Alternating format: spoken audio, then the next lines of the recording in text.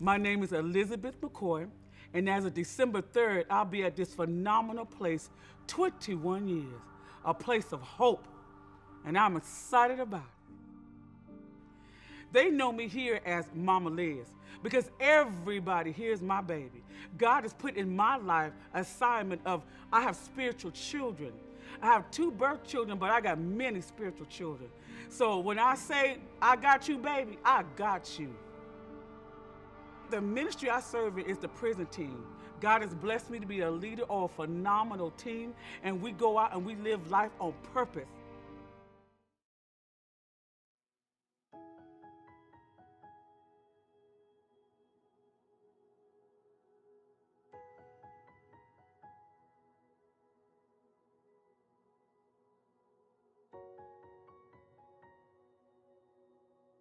Well, I don't know if everybody knows, but most people know on December the 8th, I had a house fire right before Christmas, and I lost everything. But let me tell you about that. This is the amazing thing about when you live for God.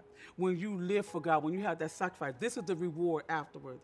On December the 8th at 4 a.m., I woke up. And when I woke up, I thought I was in a deep fog or deep sleep because it was so black and it was so thick, the fog. So I thought I was in a dream. But when I went to open my mouth, I couldn't breathe. Then I realized I started choking. The house, I was on fire. So when I got up and moved my body to get up on my bed started disintegrating. My actual bed was on fire. But look at God. Look at God. God said you can start that fire, but you can't touch it. Because now I don't know how long I was asleep to have that carbon monoxide, but not one time did it scar my lungs. Not one time did that heat touch my body. But as soon as I got up out that bed, the whole bed came into flames. But God allowed me and not stumbling my foot. As word says in Psalm 91, he'll give his angels charge over me to guard me in all of his ways. I won't even snap my foot, and I didn't. I got up out of a dark room, a smoky dark room. He got me out of my room and woke up my 85-year-old mom, my nephew, and my 2 dogs, and we got out all safely as the fire consumed the house. But God didn't let it touch us. I was in a burning bed, and I didn't even feel heat. As a matter of fact, when I woke up, I said, you know, God, devil, you alive. And when I said that, I went to turn over to go back to sleep.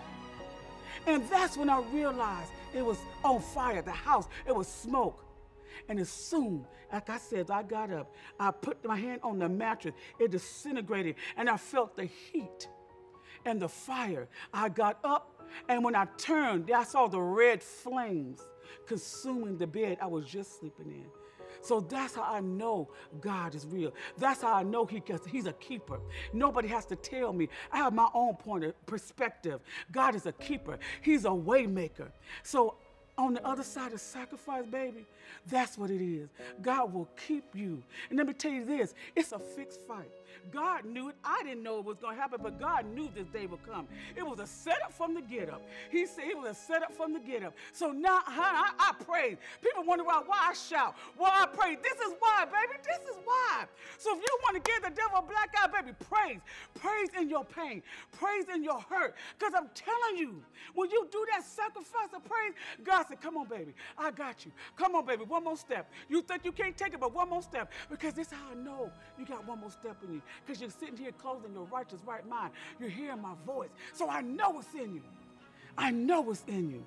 So this is on the other sacrifice. This is on the other side of sacrifice, baby. This is it. This is it. When you pray, know that your Father hears you. And he sent the answer. He sent the answer. So this is what's on the other side, baby, of the reward and sacrifice. God is keeping me. He's keeping me. He's changing me.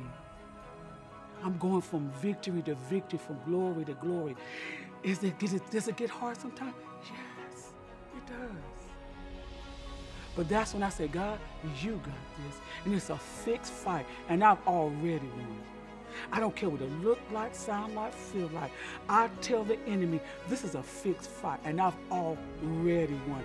Even with tears rolling down my face. This is a fixed fight, and you already won. because he's never lost a battle. And he truly never will. Truly.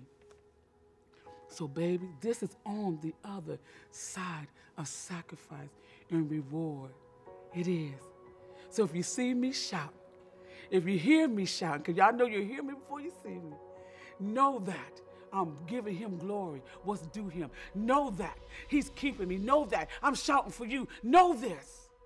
I just don't shout for myself. I shout for those who are heavy burdened. I shout for those. God said, you are your brother's keeper. You are your sister's keeper. So sometimes I'm not even shouting for me. I'm shouting for you. Until you can get your shout back, I'm shouting for you. So this is on the other side. God has charged me to be a mother of this house.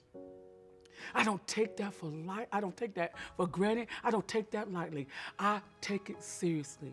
I pray for y'all like I pray for my own 2 birth children. I pray for y'all. I lay before the throne room. But that's what God has charged me to do, and I will do that. So this is on the other side, baby, a reward and sacrifice. This is it, right here. This is it, right here. Joy, peace. Right here. Provision. Right here. Right here. This is on the other side.